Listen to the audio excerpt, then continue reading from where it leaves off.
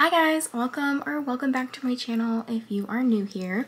My name is Vanessa, and in today's video I'm going to be doing kind of like a weird girl lit reading vlog.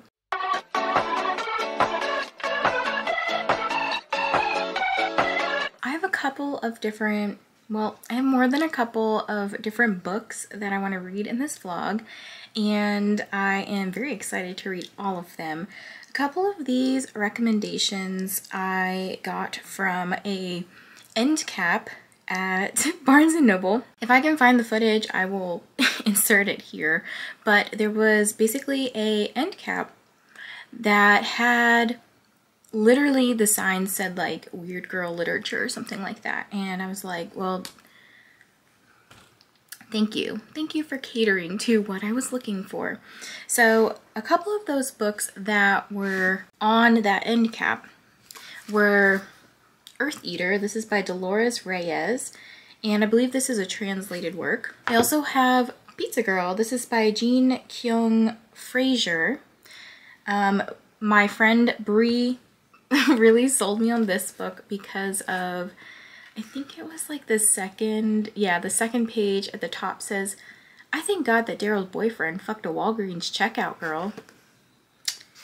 Yep, all right. We also saw Patricia Wants to Cuddle, but I didn't purchase the book for this one, so I have the audio through Hoopla. Another book I would like to read in this vlog came from Sarah over at Wicked Reading, and she had talked about this book, Earthlings. This is by Sayaka Murata. I have had this on my TBR before, but she talked about this in one of her vlogs, and I was like, ooh, that sounds kind of interesting. So I picked it up for myself. And then I've had these last couple of books on my shelves for quite some time, so I am unsure if they will fit perfectly with this theme for the weird girl literature, but we're gonna see. So we have The Virgin Suicides. This is by Jeffrey Eugenides, if I'm saying that correctly. And this cover I love so much. And the book that I'm actually gonna start reading first is My Year of Rest and Relaxation by Otessa Moshfegh. I'm gonna read the synopsis for each book as I actually start reading them. So this one says, it is the shocking and strangely tender story of a young woman's efforts to duck the ills of the world with the help of one of the worst psychiatrists in the annals of literature. So I do know that this has some sort of mental health representation to it, and it'll be interesting to get like my perspective on it. That sounds very narcissistic, but I am interested in sharing my perspective on it, given that I'm in the mental health field. But it says, our narrator should be happy, shouldn't she? She's young, thin, pretty, a recent Columbia graduate, works an easy job at a hip art gallery, lives in an apartment on the Upper East Side of Manhattan paid for, like the rest of her needs, by her inheritance. But there is a hole in her heart, and it isn't just the loss of her parents, or the way her Wall Street boyfriend treats her, or her sadomasochistic relationship with her best friend Riva. It's the year 2000 in a city aglitter with wealth and possibility. What could be so terribly wrong? I think from what I've heard, this book is literally a girl takes a year to rest and relax from her life. I don't necessarily know how tough her life is. It sounds not tough if her inheritance is paying for all of her needs. Yeah, I'm interested to see what this book is about, so let's get right into it.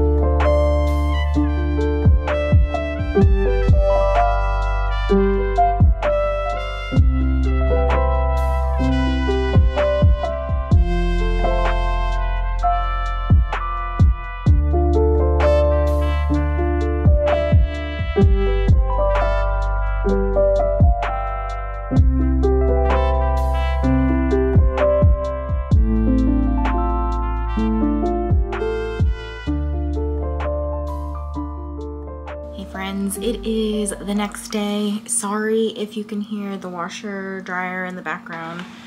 It's laundry day. So I am about 40% into my year of rest and relaxation, and I'm like trying to figure out how I feel. So basically we have this main character, I forget her name. Do they even say her name? I don't know if they ever said her name. But we have this main character who decides that she's just gonna take a year off to rest and relax, right? Like just as the title suggests. And she's kind of a shitty character, like very unlikable. Her best friend Riva is also very unlikable, but less unlikable than our narrator, who I don't know their name. But it sounds like her best friend Riva is just trying to like help her get out of this depression, this funk, whatever is going on for the main character. But the main character's like, nah, I'd just rather sleep. Like things happen where Riva is like, hey, it's my birthday, or my mom died, and the main character is kind of like ignoring her phone calls, or just like, nah, I don't want to come out. I'm just gonna sleep instead. So her friend is obviously concerned, like, what are these pills they have you on? You know, I've heard things like getting out for walks and not sleeping as much, like you're sleeping too much. Like those things will help you probably function a little better, which are true. Then we also have a third character that we see the main character interacting with, which is the psychiatrist, Dr. Tuttle. And Dr. Tuttle kind of seems like a very, inexperienced isn't the right word, but very just kind of apathetic psychiatrist. She's just kind of like, let me throw drugs at every problem that you have. And very much so takes this girl's responses at face value. Like doesn't investigate anything, doesn't say, hey, you know, this is kind of odd, like maybe we should look into doing some blood work, or maybe we should kind of touch base a little bit more, because that's the other thing too, is the psychiatrist is like, say that I meet with you weekly, even though we don't, like that's kind of fraudulent. So the psychiatrist isn't really doing their job. They just kind of are throwing more pills at this girl's situation, which doesn't seem to be making it better. And the girl doesn't really care. She's just like, I just want to sleep. Like, just let me keep sleeping. So we also have one more character, a boyfriend, a past boyfriend. I forget his name. Tyler? That doesn't sound right. Liam? I don't know. I forget his name. He's pretty shitty. I'm like, what's his name? Trevor. It was Trevor. Okay, so Trevor seems like a very red flag. Like, red flag is a great word for him. He is pretty much just like treating this main female character as like I just want you for your body, like I don't really want you, and he's not very clear in saying that, and the main character believes that she loves him. He's like, whoa, like no, that's not what I'm here for. But kind of like, you know, things will happen where he'll want her to perform sexual acts on him and he doesn't reciprocate, and she's always like, oh, he doesn't know how to do it, but like it's okay, I still love him. And I'm like, girl, what is wrong with you? And like, yes, I was there at one point in my life too, where I was just like young, dumb, wanted the attention of a man, an older man, an attractive man, whatever, and maybe didn't necessarily see these red flags. But I'm kind of like, you're not helping yourself. Like, what is going on? And it's like really frustrating to read, because like I can understand, like she's probably very depressed, but also there's like her lifestyle is just has kind of led her to where she's at now. Like there was some stuff about her family history and how her parents really sounded like they had a very dysfunctional relationship. And she even said at one point, like, her mom loved sleeping. Her mom also had some other probably mental health stuff going on too. her mom was using some sort of drugs. I don't know if they were like drugs or like medication kinds of drugs. Maybe it was a little bit of both. But it doesn't sound like the mom was a really good example, because the mom would be like, oh, I love sleeping, and the main character would sleep with her mom in bed, just like that's maybe like how they would bond in a way, which it's kind of a weird way to bond with your mom. And then dad would like sleep on the couch, and she made this comment of like, my dad, he's the one who's working really hard and my mom's lazy, but like, how come we get this king size bed, you know? The main female character is very, very unlikable. I'm not necessarily enjoying the story, but I'm not hating it either. And here's where I'm a little conflicted, because I don't know how to rate a book, and I'm not even done yet. But like, as I'm thinking about formulating my rating, I start thinking about like, okay, where does this book kind of land for me? You know, am I still vibing with it? And I am still vibing with it. Like, I'm very curious to see where the rest of the story goes. But like, when you have these very unlikable characters, and the plot, the story is not bad. Like I said, I'm enjoying the writing. I'm enjoying I'm like maybe intrigued. I'm intrigued to continue and see what happens next. I just don't know how you land on a rating, you know? But yeah, I'm gonna keep going. I only have a couple more hours left on the audiobook for this. I'm kind of like reading along a little bit as I listen, and then sometimes I'll get up and go do laundry or whatever, like the laundry just ended. But yeah, I don't know. I'm just kind of here to see where it goes. Y'all, I just finished this book. And I'm kind of like, what the heck did I just read? Because the ending. I feel like it was, I didn't even think about it, but I feel like, okay, that makes sense of like where it's going. I stand by everything I said before in my last update about how, you know, the main character is incredibly unlikable and very privileged. And I think she does acknowledge that she can essentially take a year to rest and relax and not have to work and pay bills because she's got this inheritance. But, you know, Riva, I feel like a lot of people, just like looking at reviews and things like that, people were like, Riva was also unlikable. And I was like, you know, she really wasn't that bad. Like, obviously the main character was just atrocious. But Riva was kind of like, she was who she was. But I think a lot of times she really cared for the main character, the narrator. And, you know, you could really see that come out in a lot of their interactions with each other. But the main character just like couldn't get herself out of this depression. Like, no matter what kind of mental health issue that you might have, like, nobody is going to drag you out of your depression or your anxiety. Like, you have to put in the work to do those things. And I feel like the main character kind of just like, not gave up, but just kind of didn't really try. Like, just had no motivation or desire to just put forth that effort. And Riva was like out there living her life, and maybe there was some sort of resentment from the main character with Riva. I don't know. But yeah, the ending was a little kind of left up to interpretation. I guess it kind of would have been interesting to see like if that person was Riva that she was describing in the very last chapter / 1 page. If, I don't know, I guess it would be nice to have a little bit of story on that. And if she grows from that circumstance, that particular event that she witnessed, or what. But this was interesting. I didn't hate it, didn't love it. I'm probably gonna just settle on like a 3-star, and it just wasn't anything special to me, but I'm glad I read it. Like, I got to finally see what all the hype was about and didn't really feel like it was worth the hype, but that's a-okay.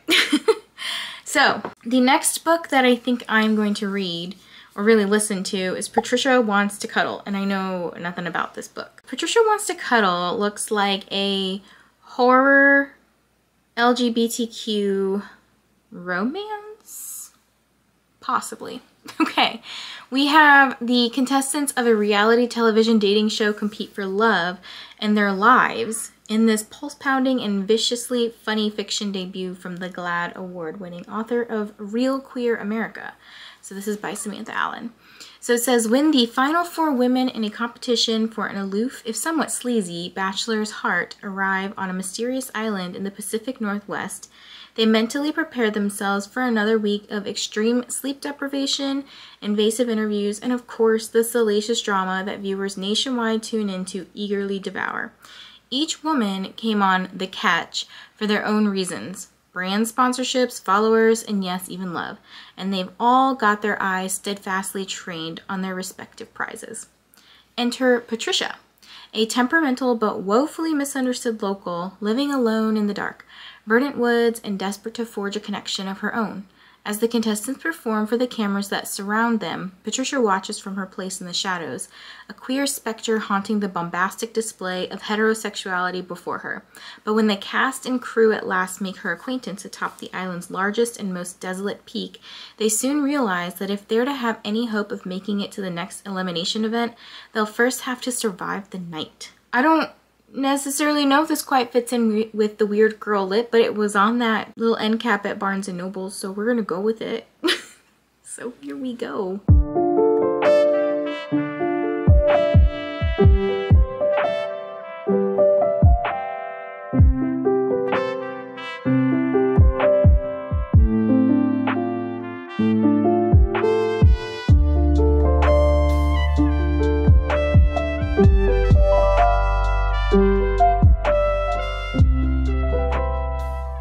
It is the next day, and I am about 69% through Patricia Wants to Cuddle, and I don't know who Patricia is.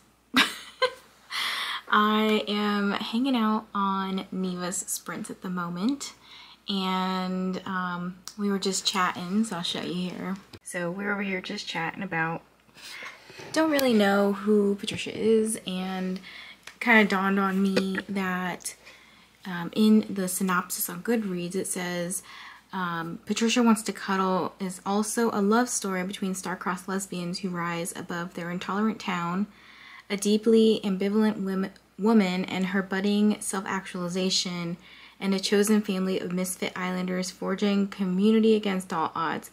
So I feel like in the last 31% I'm supposed to find out something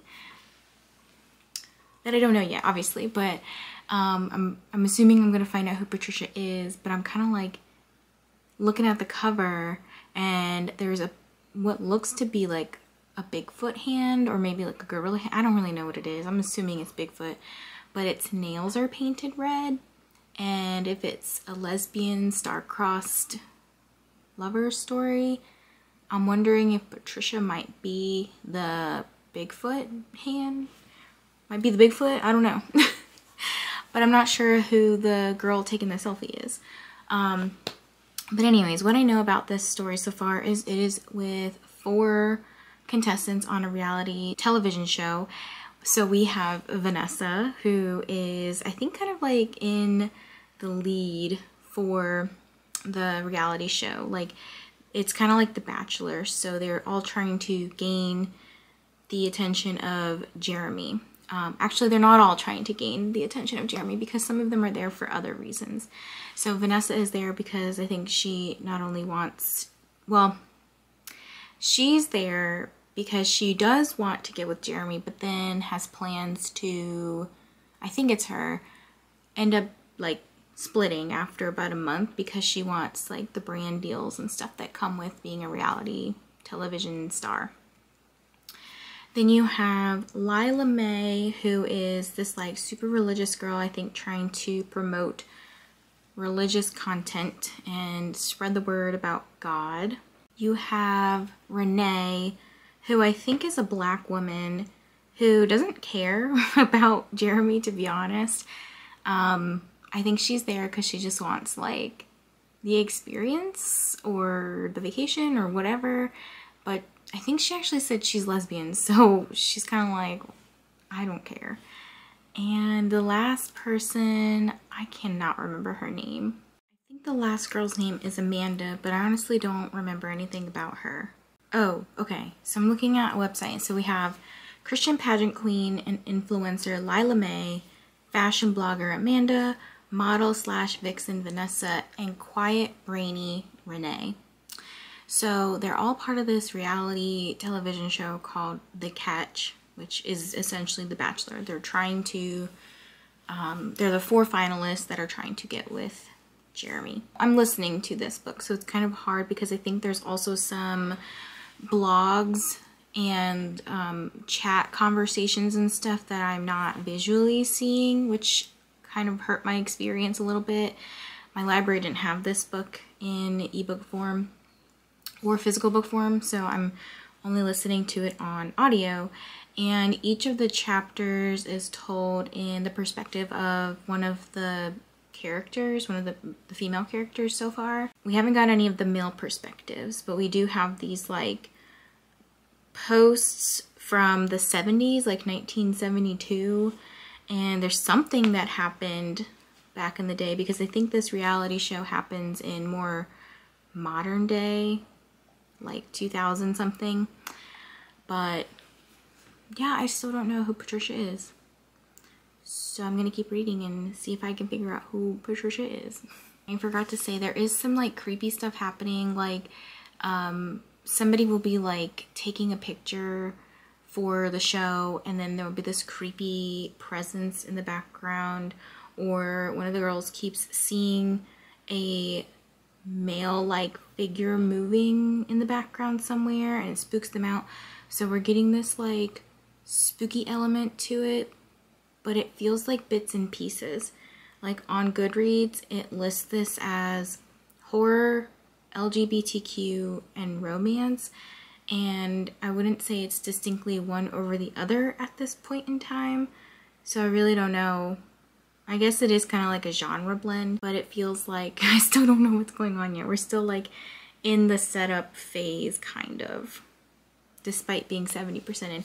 It is a short book though. It's like 256 pages, so there's that. Another thing I forgot to mention, because I like totally glossed over that I listened to this part, was that actually one of the characters is now missing. The cameraman, I think, said that he had like an announcement to make to the rest of the people, and he said, guys, I have something to tell you.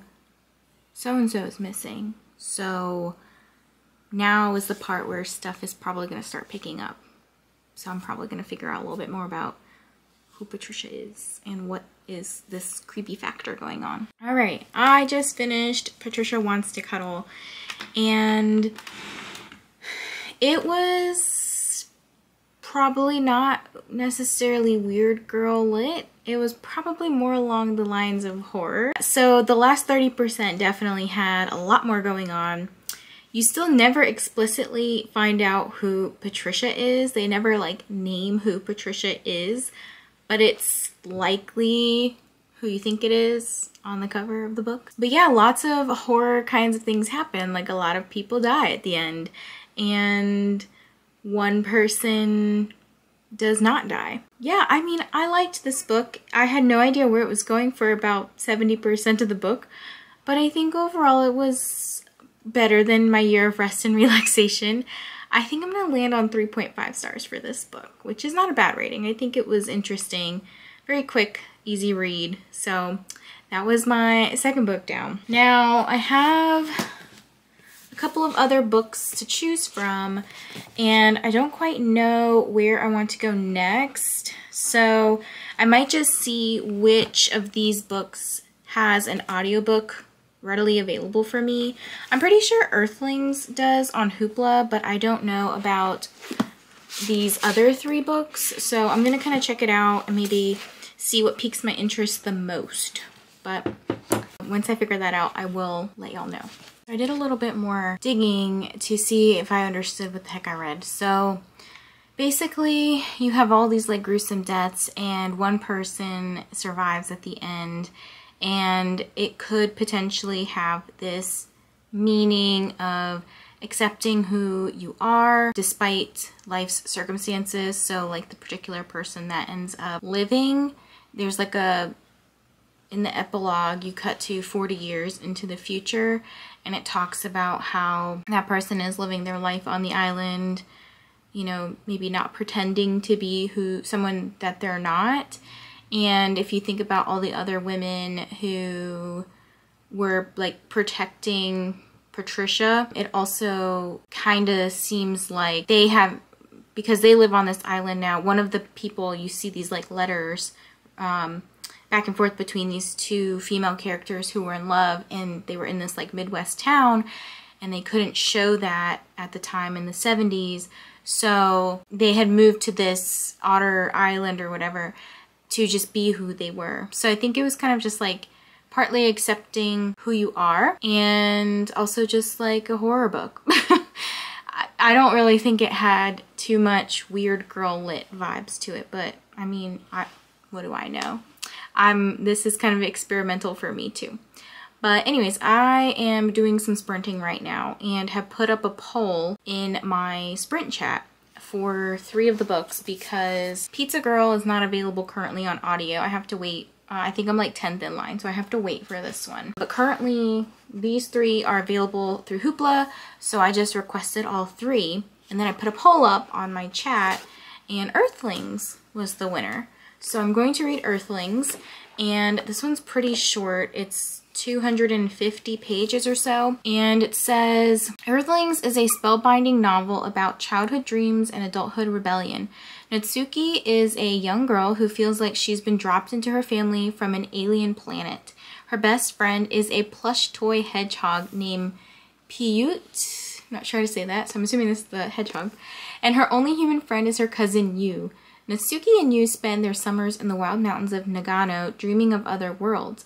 When a terrible sequence of events threatens to part the children forever, they make a promise: survive no matter what.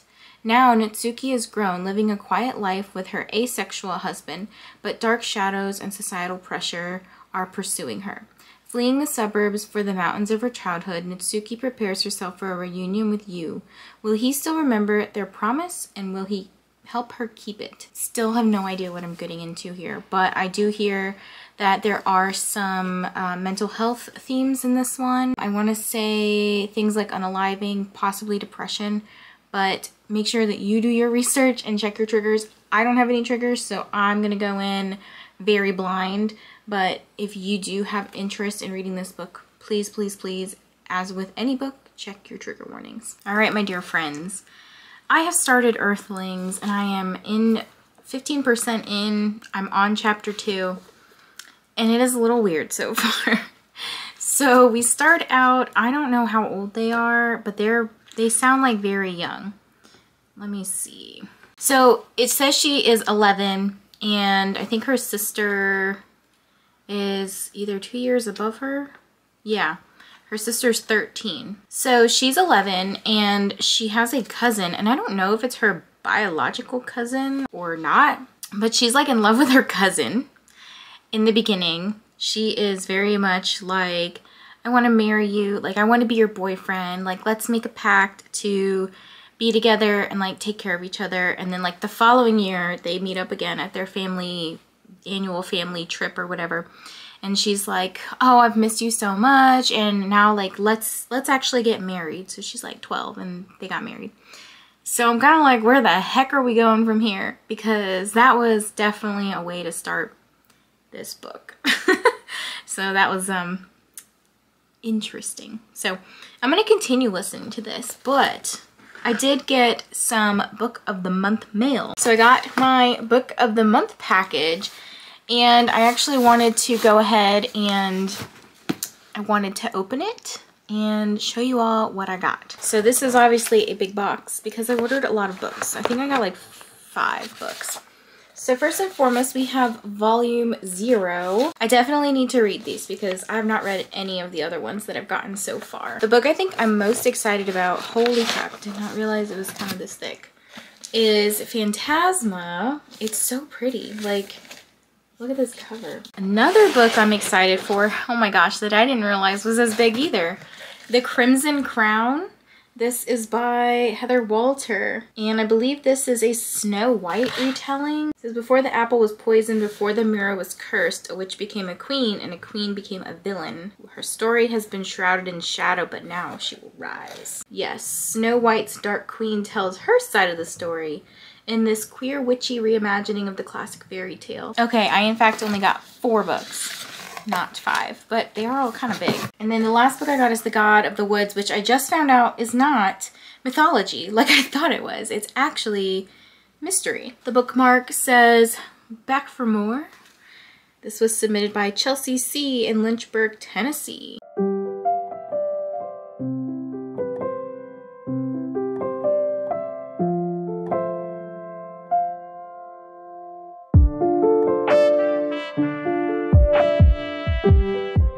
Alright, I felt the need to come back and like update pretty quickly on, because in chapter 2, probably about halfway through chapter 2, the girl, Natsuki, is trying to tell her mother that her teacher is being weird. Her teacher like said, "Hey, it's a male teacher, I'm trying to correct your posture." He puts his hand on her back, but he also like touches her front side too. So she goes home and she tries to tell her mom, and her mom's like, "You disgusting child. A teacher, a grown male, would never be interested in an underdeveloped child like you. Like, you have sick, dirty thoughts. Like, what is wrong with you?" That like broke my heart, that the mom's not even like listening to her child.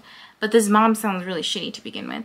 Then she is out somewhere with a friend, and the friend went somewhere, and the teacher sees her and says, "Hey, your friend is over there at my house, like she's resting, and you want to go see her?" Like he's like inviting her to come over. Oh, I forgot to say, after the incident where he was trying to correct her posture, another day, she doesn't tell her mom about that initially, but another day her teacher says, "Hey, Natsuki, I noticed that you had this like sanitary pad and you didn't like dispose of it properly."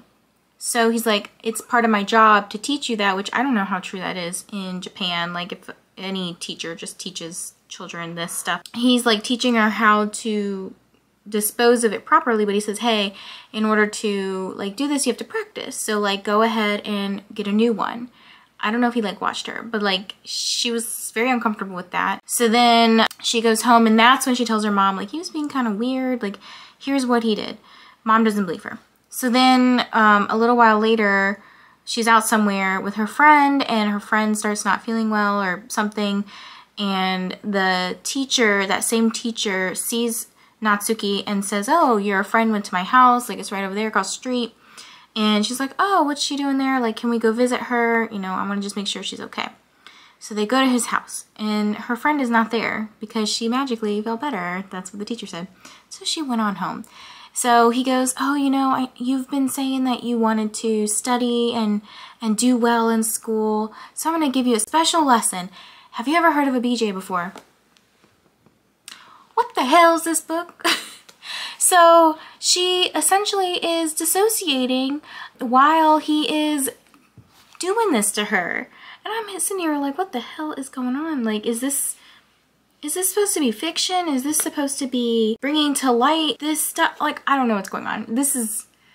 You need to check your trigger warnings, that's all I'll say. Yeah, so she's essentially disassociating. She's literally saying, I like could see myself from the ceiling, like I'm looking down at myself. Yeah, that is where we're going with this story. So I just finished Earthlings, and this book felt like a train wreck that you could not look away from. And it was not a bad book. It was just very different, very weird, a very weird interpretation or perspective on trauma arising from sexual abuse. So I had mentioned before, there were some very gross scenarios that happened, and I think just thinking, like trying to wrap my head around this, I think what the main character Natsuki is dealing with, she's trying to like cope with her trauma. I'm assuming that's what the whole like feeling like not from Earth. She said that she feels like she's from Papinpobopia, and kind of not feeling like she's from this Earth. She's probably feeling like very neurodivergent, like not conforming to the factory as they call it. And the factory is kind of like mainstream society where you have like everybody just kind of doing the same thing because that's what somebody before them told them to do. So it's like grow up, get married, have babies, procreate, like do that whole thing. And she's kind of like, well, I don't necessarily want to do that, and I think some of that arises from potentially trauma, And then I think her cousin is also dealing with some trauma. You don't get his side of things, but it is probably very likely, especially because it's probably happening within the family. And there is some research that talks, like psychological research that talks about children who experience sexual violence are more likely to demonstrate sexual proclivity at a younger age. So it makes sense why, I don't remember if I said this, but Natsuki and her cousin Yu tried to like have sex with each other, which sounds very gross and whatever, but like they're children, they don't understand better, and they've been abused, and there's a lot of trauma going on. And then there's that whole layer of the parents not believing them. That was extremely infuriating and frustrating. You have another guy who enters, which is the main character's husband for a majority of the book. I forget what his name is. He also is likely very neurodivergent. He is asexual, so he doesn't even want to have like sex or maybe even children. The family is like pounding it into them essentially that they should be procreating, and if they're not going to do that, then they need to get divorced. And they're like, no, well, we liked our arrangement. And so all three of them kind of feel like we are from Poppin' Pobopia or whatever, and we don't feel like the other Earthlings. And then this little guy here, the little hedgehog, his name is Piyut. Natsuki, that's her toy, her like little stuffed animal toy that she believes is talking to her. So again, I think there's a lot of trauma, a lot of dissociation, a lot of mental health stuff going on, except it's not like explicitly stated, but that is definitely the underlying theme of this. So very interesting read and very interesting perspective or take on this book. Now I would say I would not recommend this for everybody, especially because of some of those very heavy topics. So check your trigger warnings once again, but a very interesting take on this and definitely fits with the weird girl lit vibe. So that was this one. I might land, I don't know, I think I might land on 4 stars with this because I did enjoy it. It was like a popcorn read. I read it very quickly. Like I said, it was only about 250-ish pages, but not only was it short, but it was very captivating because of maybe all the shock factor, as well as me being able to understand that psychological layer. So I might go with 4 stars for this one. That's what it feels like to me. But I am gonna take a little step away from the weird girl lit and read some other books for a moment. I still do have 3 girls. I still do have 3 books that I would like to get to in this vlog, but not right now because I have some other things I want to read. So I'm probably going to pick up one of these 2 next. I'm more so leaning towards this, but I'm good with either. I'm still waiting on the audio for this one to come in through the library, so this one might be my last one. I will catch back up with you guys in probably a couple of days when I get back into reading some more Weird Girl Lit. It is probably a couple weeks later from the last time I filmed for this vlog. I have decided that I want to go with Eartheater next. It is only 199 pages. So this one says, in an unnamed slum in Argentina, a young woman can't stop eating earth. Her odd compulsion gives her visions of the murdered and disappeared, burdening her with secrets she'd rather not know. Eartheater keeps her disturbing visions to herself, but soon enough, rumor of her powers spreads, and desperate members of her community seek out her help to find loved ones and closure. Interesting. This sounds like it would be a good like fall time read, just because it's like not witchy, but we're like connecting with the earth and there's like powers and whatnot. So I'm very excited to read this one. So let me get started with this and I will update you guys probably when I'm like halfway through it.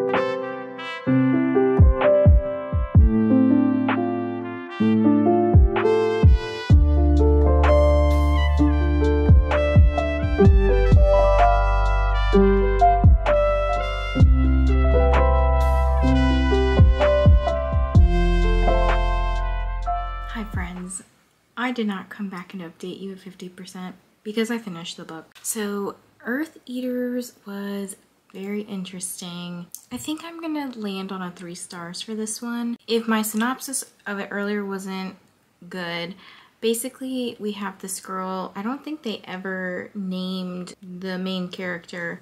They just call her Eartheater, and she is this woman who lives in the slums of Argentina, and she eats dirt, or the earth, and has visions of missing or dead females. After eating the dirt near her, she is able to uncover very horrifying details about her mother's death and who killed her mother. And other people start hearing about her abilities and come to her looking for their loved ones, looking for answers. So they bring her dirt, and it does make her sick. It was very interesting because in the mental health field, there is actually a term for eating non-edible substances like dirt. It's called pica. So I was like, oh, I wonder if this is going to kind of bring to light this mental health diagnosis. It actually, like when you read the author's note, talks a lot about femicide, which I had never heard this term before, but it's basically a broad term that talks about the killing of women or girls because of their gender. So there were these underlying themes of what it's like in Argentina and Argentina's neglect of like protecting women. It also had these underlying themes of poverty, living in the barrios of Argentina, and what that is like. So ultimately, this author, Dolores Reyes, she does a really good job about highlighting the brutal violence against women and the people in authority who do pretty much nothing or little to nothing to stop the violence. So this is one of those books that I would definitely recommend reading the author's note at the end, because it does give you that little bit of insight. And overall, I did enjoy this book. It was very short, very quick read. I think the audio was like 3 or 4 hours on double speed. I will say there were some things that got kind of lost in translation with this one because it was originally published in Spanish. Like the flow of the writing itself felt kind of choppy at times, and it was really hard to know, especially when just like pretty much listening to the audio, it was hard to know when a new section was starting, maybe because I had it on so fast, but it doesn't like say, oh, chapter whatever. It's just kind of like where one section ends, you literally turn the page and you just go on to another. So maybe if I had been reading along visually, I would have gotten a different experience, but at times it did feel kind of choppy and I couldn't figure out where the beginning and the end point was for a specific, you know, chapter or section that the author was writing about. And because I was listening to the audiobook, I will say that I do have some notes on that. The narrator wasn't as engaging. She kind of had this very like flat tone of voice throughout, and it was hard to stay engaged, and I think they probably narrated it that way because the book is meant to have a more somber tone to it, so I get it. Yeah, overall, decent book, 3 stars. I enjoyed myself. So I have started Pizza Girl. I started Pizza Girl this morning, and I'm gonna read the synopsis on the back of the book and tell you kind of like where I'm at so far. So it says, 18 years old, pregnant, and working as a pizza delivery girl in suburban Los Angeles, our charmingly dysfunctional heroine is deeply lost. She's grieving the death of her father, with whom she has more in common than she'd like to admit, avoiding her supportive mom and loving boyfriend, and flagrantly ignoring her future. Her world is further upended when she becomes obsessed with Jenny, a stay-at-home mother new to the neighborhood, who comes to depend on weekly deliveries of pickle-covered pizzas for her son's happiness. As one woman looks toward motherhood and the other toward middle age, the relationship between the two begins to blur in strange, complicated, and ultimately heartbreaking ways. Bold, tender, propulsive, and wholly unpredictable, Jean Kyung Fraser's Pizza Girl is a moving and funny portrait of a flawed, unforgettable young woman as she tries to find her place in the world. So far, I'm about 40 pages in, and it is a shorter book, so I'm getting through it pretty quickly. What I know so far about this book is that our main female character that is unnamed is a pizza delivery girl, and one day she gets a call from Jenny, who has just moved into town from, I think, North Dakota. The town that they're in currently is Los Angeles. And Jenny says, hey, I've called like 6 different pizza joints and I've asked for pickles on a pizza and nobody has been able to deliver because they don't serve pickles as a topping. Can you please help me? Like, it's the only thing that will make my son happy and the only thing that he will eat right now. So our main character does this and she shows up at Jenny's house, and it's kind of a weird interaction. Jenny discovers that the main character is pregnant and says some like real interesting things to her, like, you know, how are you feeling? Like, are you happy? And the main character says like, no. And Jenny's like, well, good, keep that feeling, right? Because everybody likes to tell you how you should feel when you're pregnant. Like, you should feel like happy and amazing and like you're glowing and all this stuff. And she's probably not happy because she's also 18 and she's working this like pizza delivery job that probably doesn't make a lot of money and has other hopes and dreams for her life, but can't do them now that she's having a baby at 18. Then our main character ends up leaving Jenny's house, and then the next day, I think she receives a call. I think it's the next day that she receives a call from Jenny that she wants another pizza with pickles on it. The main character finds herself thinking about Jenny a little bit more, and this is, I think, is where it's gonna start getting kind of weird, like this obsession. I think on the back it even says. So I am gonna continue on reading a little bit more tonight to see what happens with this budding relationship. Okay, I was listening to my book last night in bed, and I obviously was not gonna film, but I wanted to touch base with you guys this morning and read this like one paragraph that was very weird. It just came out of nowhere. One morning, I sat on the toilet and sobbed to a Powerade commercial. Billy and Mom had both gone off to work and I was alone in the house, sitting on the toilet, unable to shit. I wasn't experiencing morning sickness or swelling in my ankles. I wasn't needing to piss every time I took a sip of water, but I was lucky if I could shit even once a day. Shitting was one of my simplest life pleasures. Before I was pregnant, each of my mornings would start off with me stumbling to the bathroom, plopping on the toilet with the lights off, and having one quick shit before my eyes were even fully open. I was just like more taken by surprise that this popped up in the book. It was just so random. Like, never did I think that I would be reading about shitting in my books. So there you go. Me reading about poop for you right there. But yeah, this, so far I've read a little bit more since last night, and this girl, I'm gonna call her Pizza Girl because that's what she is, because she doesn't have a name. They haven't named her yet. Pizza Girl is definitely like grieving the loss of her father, who sounds like he battled with alcoholism, and she's kind of growing this obsession with Jenny, the girl who keeps ordering pizza. And now we're at this scene where Jenny hasn't ordered pizza, and she routinely orders pizza like every Wednesday or something. And Jenny hasn't ordered her weekly pizza, so Pizza Girl gets very concerned and worried, and she decides, okay, I'm gonna go over to her house and like see what's up. So she waits there for a minute, and then eventually the car pulls up and Jenny gets out. Pizza Girl gets out, meets her, and just asks if she's okay, and she's like, yeah, do you mind doing me a favor? Can you watch Adam? Adam is Jenny's son. She's like, can you watch Adam for me? And she just like goes away. She doesn't say where she goes. She just goes away. So all the while, Pizza Girl is like babysitting Adam, and I don't know, a couple hours later, Jenny gets back and she's like, oh, you must think I'm like the worst mom. And I'm thinking like, what the hell? Like, she just like left her kid with technically a stranger, and she's like, don't you want to ask me where I went? And Pizza Girl goes, well, where'd you go? Jenny goes, I went to the movies. Okay, all right, she just needed a minute, but very random way to do that. There was something that just came up that I thought was really sweet when Pizza Girl and Adam were hanging out. They were just like sitting watching TV or something, and one of the commercials comes on for something, and there's somebody named Joe, It's like a commercial with like these fish in it. Adam goes, oh, I remember one of the fish's names. It was a blue fish with a long face and a frowny mouth. She goes, what was its name? Joe. Why Joe? There's a boy named Joe in my class who always flicks pencils at my back. Sometimes he spits in my pudding at lunch. This fish reminded you of him? And he goes, no, I just wanted to have a Joe that I liked.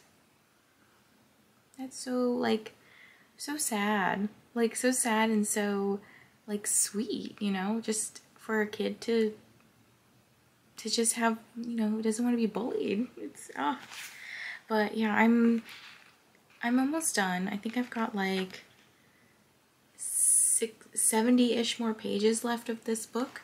And it's interesting. It's definitely weird. Not, like, super duper weird, but it's, like, yeah, it's just an interesting read. Just a different take than what I've been reading lately. So I'm gonna go to work and I'm gonna hopefully finish this book at some point today, and I'll come back with my thoughts on this book before I start my last book for this vlog. So it's later in the day and I have just finished Pizza Girl.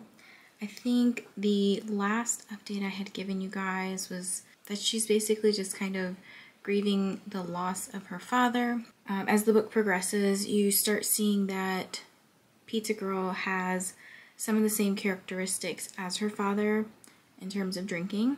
And so, yes, she is pregnant and she's drinking. She's drinking a lot and kind of like living with Billy, or Billy actually lives with her and her mom, but Billy and her share a room together, but Billy has mentioned like, what's going on? Like, I feel like we live together, but I don't ever see you. And so he's kind of expressing his sadness. He feels like he's losing connection with Pizza Girl, and he, you know, really loves her. He wants a better life for her, him, their baby on the way. You know, he's willing to try to fix it and, you know, just make things better. But he's kind of struck with the realization that she might not love him. And he has a gun at one point. I don't know what he was planning to do with the gun, but eventually it ends up in like Pizza Girl's possession somehow. And one day she decides to go visit Jenny, who has moved away, brings this gun. Unbeknownst to her, the gun's actually empty, so she's not like a real threat.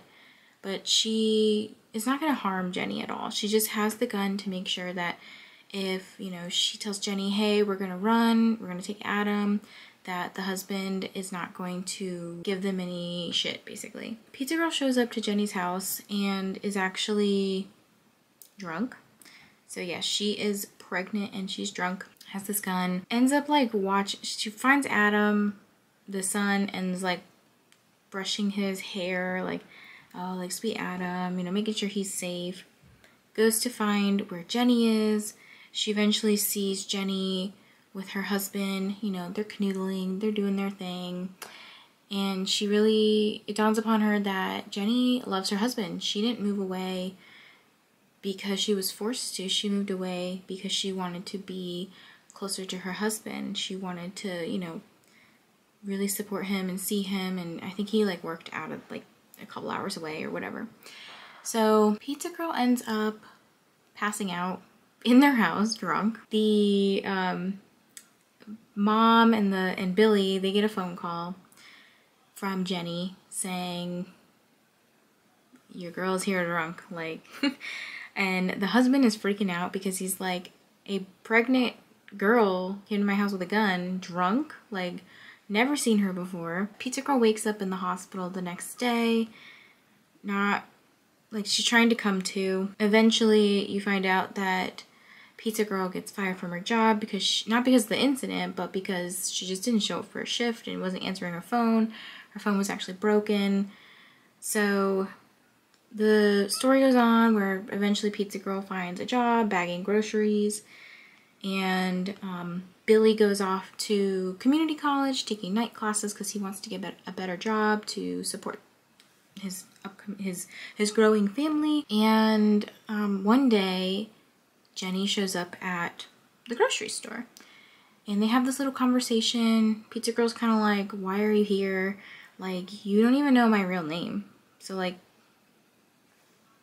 why are you here? she's like, what are you talking about? I do know your name. It's Jane. And she tells Jane that she's also pregnant. Pizza Girl goes, well, it'd be kind of funny if I named my baby Jenny. And Jenny also says the same, like, it'd be funny if I named my child Jane. They kind of like laugh at that.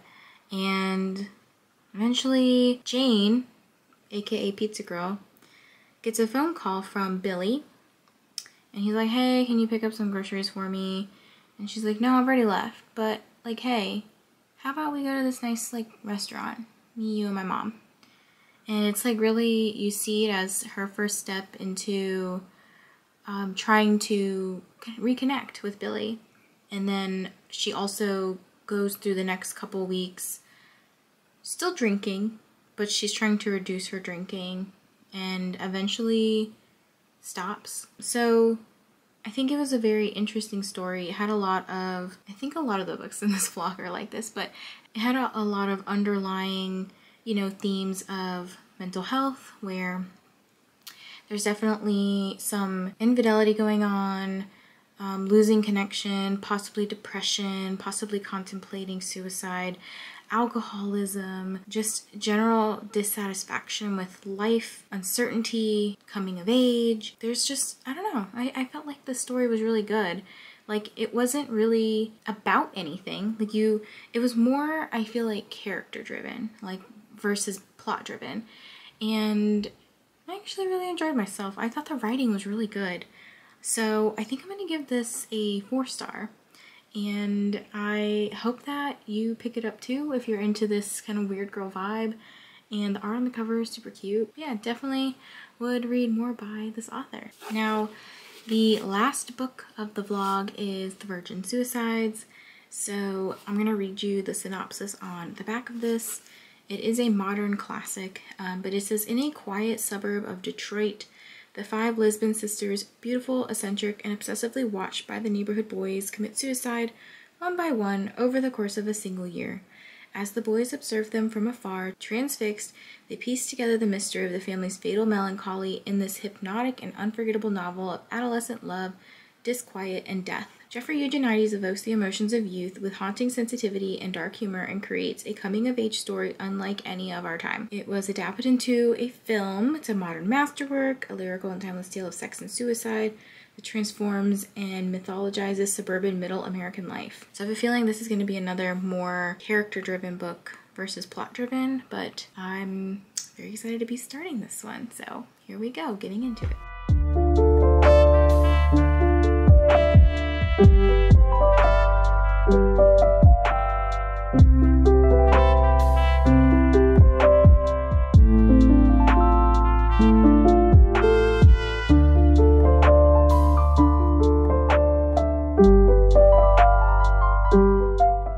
I feel like this is the book that will never end. I have 40 more pages left and I don't care about this book anymore. I feel like I don't know what I'm reading about, and it's not that it's too high level for me. I get everything that it's saying.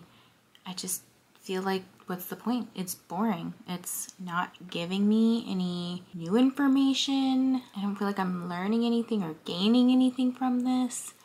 It literally is just, hey, here's these girls that died by suicide, all 5 sisters, like within 1 year, which that alone, it's bonkers. Like, that's a lot for one family. And I get that it's about, they wanted to escape from their, like, entrapped life. They're feeling like their parents had all this control over them, and them dying by suicide was like their way of taking control back. And then you're getting the story from the boys' perspective. I'm assuming the boys, like, in the neighborhood or their school, and kind of like the lasting impact that it's had on them. But there's also a lot to this story that's like, who cares? Like, and I say that not in a mean way, not anything related to suicide, but it's like, why are we talking about some of the most random things? I don't know. This just isn't a book for me. I really want to like it, but I don't really care. I have like 40 pages left and I'm just gonna tough it out, finish it. But like I said, I'm not invested in this book, and it's kind of sad that the vlog is gonna end with this book. So I'll be back with my final thoughts and some wrap-up stuff in a moment for you. I have finally finished The Virgin Suicides, and I've decided to rate this 2.5 stars. Not because it's bad writing. I think I was just incredibly bored. And I had mentioned in my last clip that I understand the underlying themes, the whole, like, what's going on in the book. That doesn't take away from the fact that this book was so boring. It kind of felt like a sad slice of life. And I mean, I guess that's what it was. But I'm very happy that this book is over.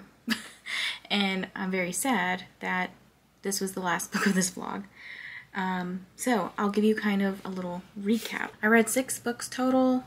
I started out the vlog with my year of rest and relaxation, and this one I rated 3 stars. Now that I'm like thinking about it, I kind of feel like it definitely was better than The Virgin Suicides, but it was still kind of like one of those plotless books, so you're kind of like, what's the point of this? So wasn't my favorite. I think I read Patricia Wants to Cuddle next. If not, it was the 3rd book that I read, but I gave that one 3.5 stars. That one definitely had a lot more plot to it. It was kind of like mysterious, very interesting. It kept me intrigued enough to like want to finish and figure out who the heck Patricia was. After that, I picked up Earthlings, which might have been my favorite book in this vlog. I rated this one 4 stars. This one does have some triggers, so you definitely want to check those out before you decide to read this one. But overall, I really liked the way that the author wrote about those things, and the story was just kind of like fascinating to me. Very weird, but very fascinating. The next book I read was Eartheater. I gave this one 3 stars. I really liked the story, like the premise of this, but this one also had some kind of like heavier topics, darker themes, so you want to kind of check those trigger warnings. But this was probably my 2nd favorite, maybe tied with Pizza Girl. Pizza Girl might be a little bit above that because I gave Pizza Girl a 4 star.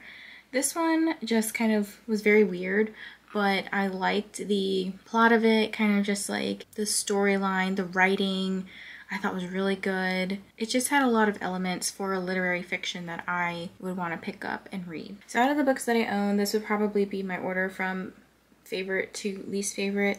Patricia Wants to Cuddle is probably after Pizza Girl, so somewhere right in the middle. Overall, these weren't like my favorite books ever, but I definitely would say that I do like some elements of weird girl lit. Probably the more weirder ones are more interesting to me. The ones that are kind of like plotless, that just like you're kind of wondering, what is the point of this book? Why am I even reading this? It's got no storyline. Probably things that I'm not as interested in, but the ones that have story to them, that have maybe a deeper underlying theme to them, like you kind of have to take more of a critical lens on them, more analytical lens on them. I think I like those more. So like just kind of thinking about some of the elements of this one and Patricia Wants to Cuddle, they had these underlying themes of like this one being feeling isolated, feeling different, like you're not from this planet. Probably has to do with like more mental health stuff, some neurodivergence, some depression going on. Patricia Wants to Cuddle is more looking at companionship among women as well as forbidden love in the 70s and how that has kind of transformed over time and has created this community of women that come together to protect Patricia, who only wants to be loved. And then even thinking like Pizza Girl, Eartheater, these are both very weird in their own ways. Like this one, the girl's eating dirt. This one, Pizza Girl gets obsessed with a stay-at-home mom who orders pizza with pickles. So like, I don't know. But when you take a look at books like Year of Rest and Relaxation and The Virgin Suicides, it's kind of like, what was the point of these? Why do I want to read these? And I feel like they're such staples in weird girl literature. I'm kind of like, why? Like, why do people read this boring stuff? Clearly there's some reason, but like, I don't know. I am curious to hear your thoughts on like where you fall in weird girl literature, like let me know. Also, if you've gotten to the end of this video, I would greatly appreciate if you could like recommend other kinds of weird books. I do have a couple more that I own that I probably would do another video at some point in the future.